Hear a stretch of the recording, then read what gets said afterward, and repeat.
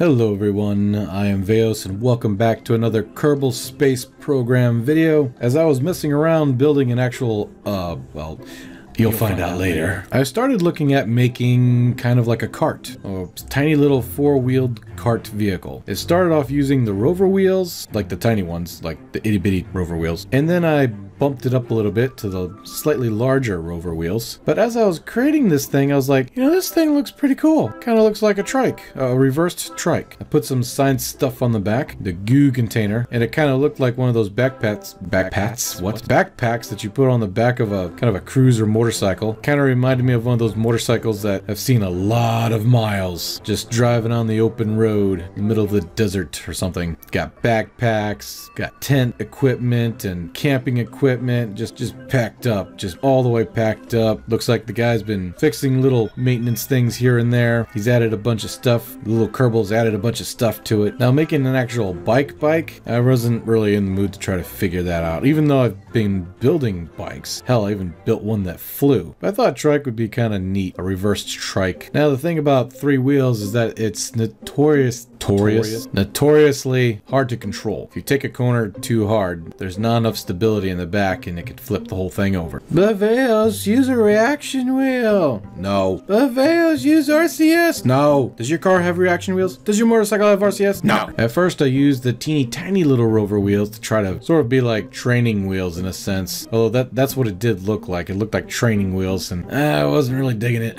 For the back wheel, it had the suspension system that's on it. I wanted it to be like some sort of contraption. Something. I wasn't sure what. Maybe it had to deal with power, maybe a camera or a winch. Something to justify the fact that that was sticking out on the right hand side of the trike. Now mind you, I do use a mod called Restock, and what that does is it takes the stock parts and it updates their skins so they're a lot cleaner, a lot smoother, and a lot better, in my opinion, than the actual stock skin. Plus it gives you a few options to cycle through, which is really nice. Check the description below. But other than that, this is completely stock. Although I wish this mod was stock. I don't know if the devs ever thought about making this mod stock, but whoever made this mod, I sure hope the hell they're working for KSP2. I think that would make the game way better. But anyway, I put solid rocket boosters on the side. I thought it would be cute to have some like fast burst of speed. Come to find out that it made the vehicle completely uncontrollable. I eventually replaced them with RCS, linear RCS parts. I didn't know if that was going to make a difference, but surprisingly it does. I can jump up almost 10 or 15 meters per second higher, which is not all that fast, but it does make for a good increase in speed without becoming completely uncontrollable. I would imagine in order to fuel this thing up, you'd probably need a claw, maybe hook it onto the front of the vehicle. That way you can fuel it back up. Also, in order to help with stability issues, instead of having training wheels in a sense in the back, I just said, screw it, why don't I just put like skids? I mean, this is Kerbal Space Program, right? So maybe I can make the skids look like, I don't know, jet wings or rocket fins or something, and still have a nice motorcycle-like style, but give it like a good blend between motorcycle and possible aerospace design mix. Does that make sense? Came out looking good though. I liked it. In order to recharge the batteries, I knew this thing needed something, so I tried to make it like a cab in a sense. Put something over the Kerbal's head like a roll cage, and then on top of that would be solar panels to justify the fact that it needed to be recharged. I wasn't liking it though. It was okay maybe for a more civilian-ish role, but for like a rugged travel trike kind of thing, something you can see driving on the sands of Duna or in the desert of Kerbin or even Lathe, it just wasn't working. I need something that was more open cockpit design.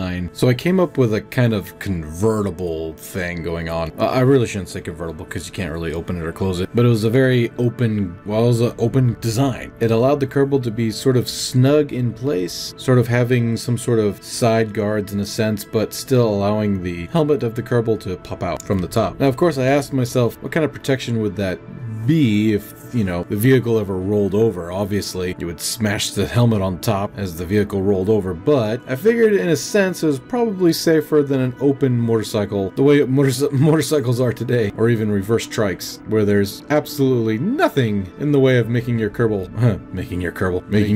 fly in the air like Superman. Lord forbid if you ever hit something. At least with this design, the driver has somewhat of a seatbelt and sidebar to protect them. Worst case scenario, if they ever do flip over, they can kind of maybe tuck their head down-ish, sorta. Meh. But anyway, that's pretty much it. It was a neat little side project. Took about 3 hours. Like I said, I was actually designing like a small little cart or something for like the Duna colony, and ended up making this thing, which I could really see, you know, like, you know, some sort of lone rider driving through Duna. Colonies have already been built on Duna and Ike and stuff, and there's a good substantial civilization going on, like 70 or 80 years after Kerbal, and he's just driving along solo or whatever. I had a lot of fun making this, and it gave me some more ideas for like more civilian, I say civilian, it's you know, less venture looking three-wheeled vehicles. Maybe even something with like a passenger in the back, or even something more like a pickup truck can carry stuff in the back. That'd be cute, like an itty bitty vehicle. Maybe later on I'll think of something. But anyway, this has been a Kerbal Space Program video, even though it had nothing to do with space. But I hope you liked it, and if you did like it, please hit that like button. It'll help out tremendously. And if you really liked it, consider subscribing. I upload often, Kerbal Space Program mostly, but we'll see. The future is open to possibilities beyond just one thing. Also, I'd like to give a shout out to a young channel that's trying to do Kerbal Space Program, among other games. They're pretty entertaining to watch. They are